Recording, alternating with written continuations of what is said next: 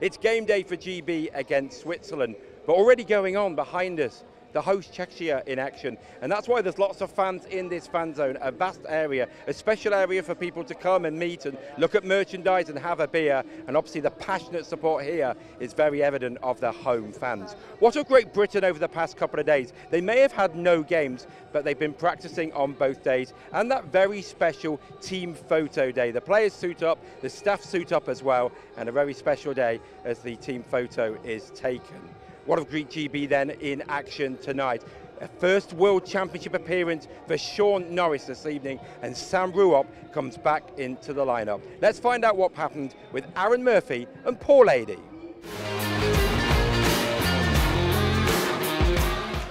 Cycles it to Yossi, Roman Yossi. Always calm and cool on the puck. Sven Andrighetto gets it ahead. Niederreiter in, Niederreiter. Well, there's going to be a penalty on GB. I wonder if it'll be a penalty shot. We will wait for the puck to get touched up.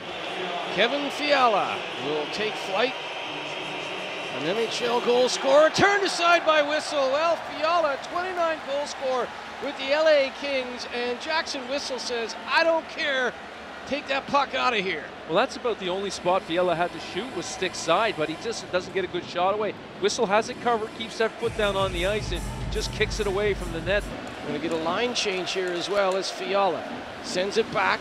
It's kept in at the line by Hischier. Fiala, hard angle shot, and it's going to be in. Well, Fiala and company were buzzing around the net. A hard angle shot gets up and over Jackson Whistle. Again, Murphy, just good puck movement from the Swiss, and they've had GB hemmed in on a few shifts early in this first period. The puck landed on Hischier's stick, and he just knocked it in the back of the net. Thank you. Herzog for Simeon. Simeon had a breakaway a few moments ago, could not find the back of the net. Here's Siegenthaler. Siegenthaler to Kukin. Kukin scores! Kukin just let that one rip, and Whistle got his glove on it, but it just seemed to bounce out of his glove and into the net. And good pressure again from the Swiss, 3 men right on top of that puck. Siegenthaler gets it wide to Kukin. He just has a look. Gets a high wrist shot in there. Whistle gets his glove up. It just trickles over the top of his glove into the back of the net.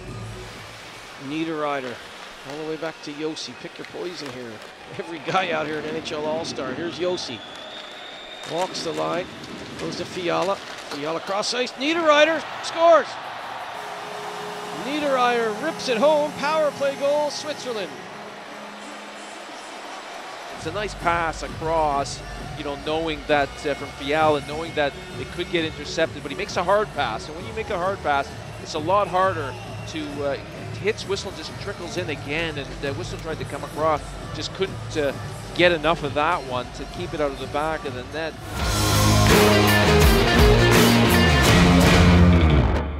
Chuck, a 3-0 defeat against the 7th best team in the world. How do you break that game down? I thought, they put on a big push in the first period, but loved our response. It was great from the standpoint, I think shots were 13-9 in the last 2 periods, and there's a lot of great things to build on. We've talked about this tournament being a building process for this group, and I think you can see the positive steps we took tonight, especially in the second and third period. They're a very resilient group. They've been here before in 2019 and found a way to stay up. Do you see that belief in them that even though the early results haven't gone their way, that they've got that character? 100%. I think the biggest thing, we're getting chances, we're just not finishing the chances. So we know we still have a lot of opportunities out there to do some great things. We know there's a couple of things we can clean up, but again, this group, love their resiliency, love their abilities to take coaching and execute coaching. We made some subtle adjustments to our game, especially in the second half, and proud of the way the boys handled those adjustments. Can you take positives as well after the last game? It was an 8-0 defeat, and they came out, and as we mentioned, they kept it tight at times, created some good scoring chances. Kind of touching on what I said before, but do you look at those positives and maybe drill that into guys to say, hey, you're on the right path? 100%. You have to continue on that path. You can't get sidetracked in any way, shape, or form. This is a long tournament. We have a lot of hockey still left ahead of us here, and I still think we have a lot of better games ahead of us. So you can see the steps that we're taking through our neutral zone and our D zone to slow down some pretty talented teams, and then it's allowing us to create some chances, draw some penalties. I don't think we had a power play against Finland, and tonight I think we had 5. So, from that standpoint, we're putting ourselves in situations to give ourselves offensive opportunities. Just personally, it's clear to everyone how proud you are to be with GB. What's it been like for this tournament? We're playing in an amazing arena. What's it been like for you?